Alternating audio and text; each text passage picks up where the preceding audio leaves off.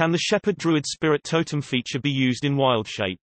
The Druid's wild shape feature says, in part, PHB, p. 66-67, you can't cast spells. Opening square bracket ... closing square bracket. You retain the benefit of any features from your class, race, or other source, and can use them if the new form is physically capable of doing so. The relevant part of the Circle of the Shepherd Druid's Spirit Totem feature says XGTE, p. 23. Starting at 2nd level, you gain the ability to call forth nature spirits and use them to influence the world around you. As a bonus action, you can magically summon an incorporeal spirit to a point you can see within 60 feet of you. Can you use the Spirit Totem feature of the Circle of the Shepherd Druid while you are in your wild shape form? From what I can deduce, Spirit Totem would be available for a druid to use in wild shape form because it is a class feature, not a spell, though it is magical.